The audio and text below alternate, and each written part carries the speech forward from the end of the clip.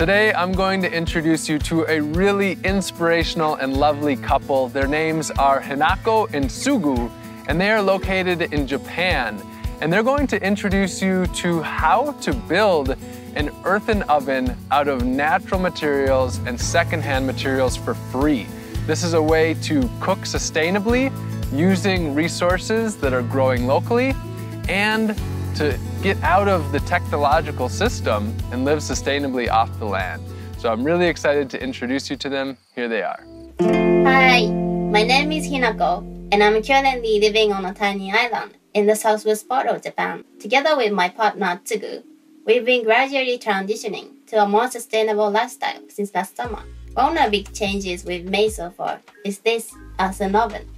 We used to bake homemade bread in a little oven before, but we felt like moving one step forward to be more self-sufficient, especially on the energy use, by making use of nearby fire oven. So today, we are going to share with you how we created this wonderful earthen oven for free, without buying anything, with all the materials found from this island to be as environmentally friendly as possible.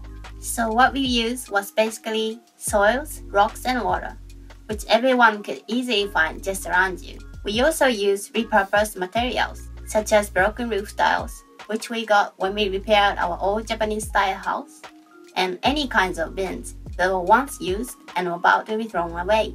The most essential component is the soil. It said that a mixture of 60% of clay and 40% of sand is the ideal for a strong and heat-resistant oven. To find out good soil, we did two kinds of tests: soil inspection and fireproof inspection.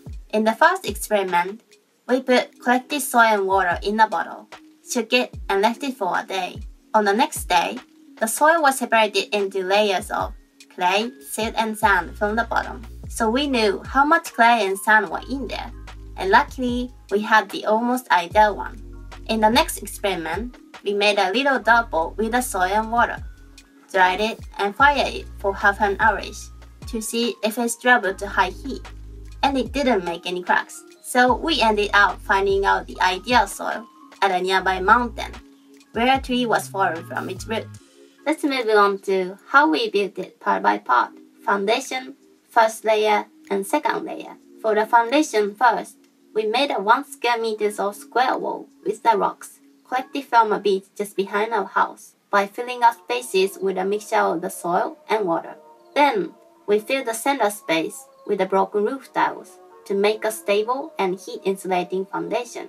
You could use anything for this filling, such as stones, sand, or even scrap materials, as long as it could fill the space. Lastly, we covered up the surface with the mud, and this will be the floor of the oven. So make sure the mud is smooth enough without stones or whatsoever to prevent it from cracking. In order to build the first layer, we made a wet sand castle with a garden sandy soil first. We decided the size that was large enough to bake a pizza in. But as for the inner height, the height here at the dome should be 63% compared to the inner dome height, so that the heat can effectively circulate inside and rapidly warm up the oven. We also placed the wall at the door and covered the surface with wet newspapers, so that the castle will stay in the same shape and it will be much easier to take the sand out later, since it wouldn't stick to the first layer. Now it's the fun part, stepping on and mixing the soil with water, until it became a nice and firm consistency, which will hold together well, but still moldable. Once the mud making was finished, we shaped it into bricks about 8 centimeters wide and built them up. It's important to make no air spaces for less future cracking. Also, making little holes on the surface with fingers helped the next layer to stick to it much better. On the next day, we continued on building the second layer.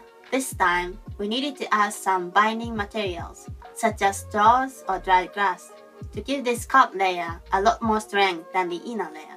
However, we decided to use just the roof soil since it already had straws in. So again, same as the inner layer, we mixed it with some water, shaped it, and built it up.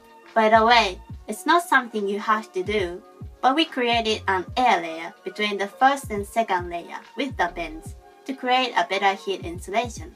We also placed a chimney here, which someone gave us, not only for letting smoke out, but also for boiling water with the kettle on. We decorated the surface with beach glass and did some drawings as well. After letting oven dry for about 2 weeks, avoiding direct sunlight and rainwater, it's time to take the wall and sand out. We added some more carb at the door to make a rounded opening for a stronger oven. Once we checked the oven was firm up enough, we started warming up the oven gradually from low heat to medium heat. I think we fired it about 6 hours on the first day and 5 hours on the second day. And it's a day when we had a pizza party with our community friends. The first pizza baked in this oven was just so amazing.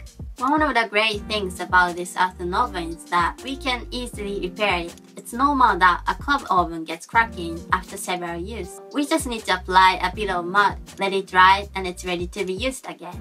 Also, even though this oven becomes super hard and durable like a rock at the end, it's still water soluble and needs to be protected from the weather with a roof over it. So, how do we use and cook in the oven? Well, we start with a small warming fire with leaves and sticks right inside the door. Then, add some more thin wood and push that to the back inside. And gradually add more thick wood, just like building a tower. We usually use 8 to 10 thick wood at one time bake. When the oven gets hot enough, we see less smoke coming out and the walls will change from black to white as the soot becomes ash. Then we close the chimney. Till then, it takes about 1 hour or so, depending on the wood and weather. The drier the wood, the easier to get ready. For pizza, once the oven is heated up, push the coals to the sides, clean the floor with a wrung-out towel, and start baking. A peel makes it easier to put the dough into the oven.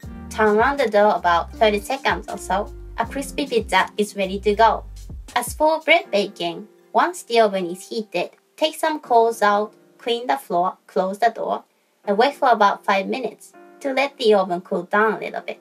For smaller bread, we put and bake them on a small metal plate, though usually we just bake our bread on the floor directly, and there will be no sand on the bread. For better bread, we spread some water on the dough right after putting in the oven. Depending on the size, the bread is done after 10 or 20 minutes of baking. During the time, we turn around the dough once for an even cook. One tip for using the oven efficiently is to start baking with something that needs high temperature, such as pies and pizza, then shift to bread or cookies. And you can also dry herbs and fruits at last. We hope you enjoy creating your own earthen oven, and happy bread baking! I find Hinako and Tsugu to be a really lovely and inspirational couple, and it's so inspiring to see all they're doing to live a more sustainable life. I really hope that you found them to be inspiring and that you learned a lot out of this video.